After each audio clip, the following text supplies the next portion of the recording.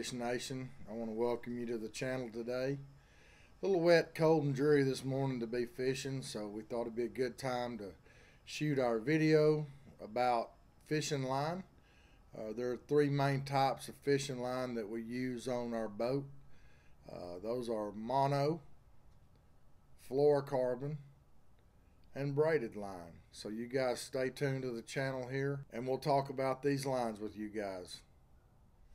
Alright guys, the first type of line that we're going to talk about is probably the very first fishing line that most of us, including myself, started fishing with as a kid. Old standby monofilament. Monofilament is probably the most popular line used in the history of fishing, at least the modern history of fishing. You can pretty much find this stuff anywhere you look, any of the bait stores.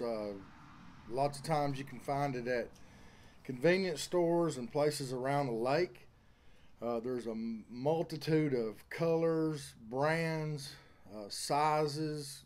This monofilament can just go on forever, but we use on our boat, we use this Cajun red. I really like it. I started using this back several years ago when I was doing a lot of fishing down at the coast with a buddy of mine, and he swore by Cajun red, and I used it and I liked it. It's never given me any issues, but I'm going to hold this up kind of close for those people that are new. You can see monofilament. It's a plastic polymer top line. It's made out of plastic fibers. It comes in a multitude of tests.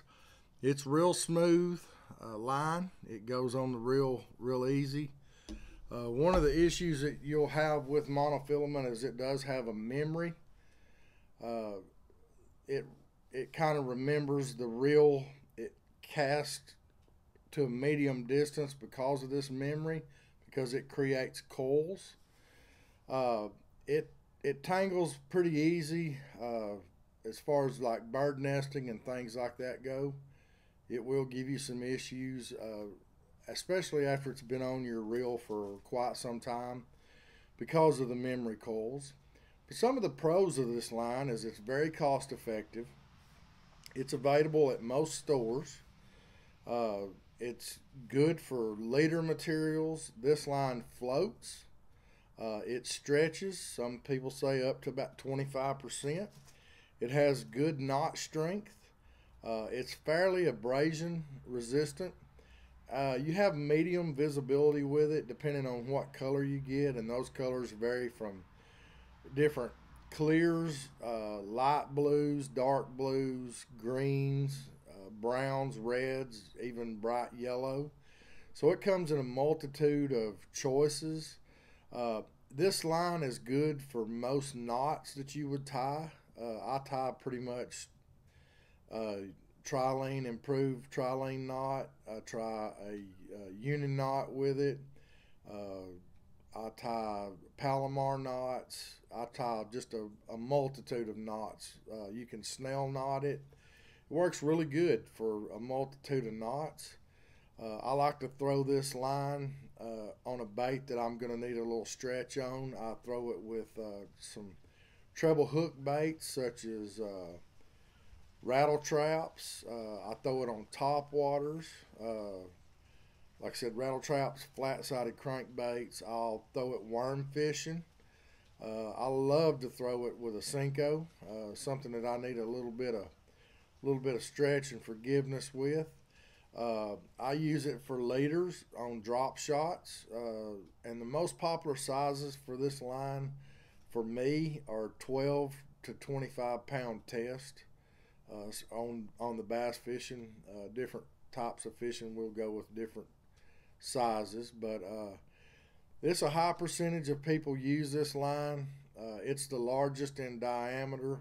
A 20-pound spool of this line has a usual diameter of the line is going to be about 0.45 millimeters. So that kind of gives you some comparison to the other lines. We'll talk about those when we talk about the different types of lines, but Again, I appreciate you guys joining us today here, so we'll move on to fluorocarbon right after this.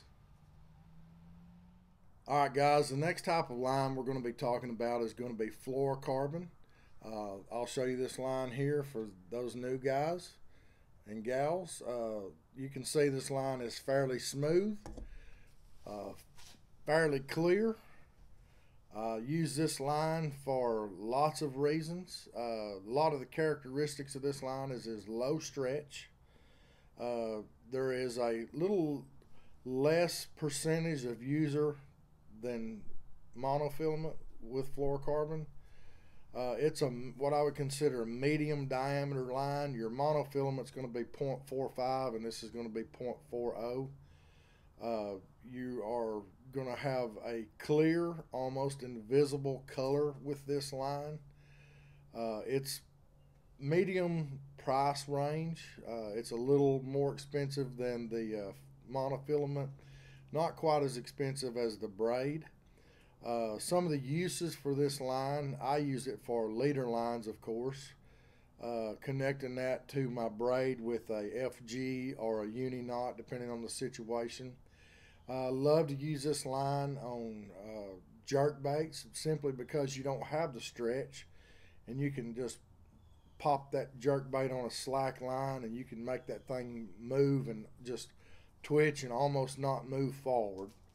I use this in high visibility situations where I've got water clarity over 3 feet, and I like to use it with crankbaits as well, especially in that situation.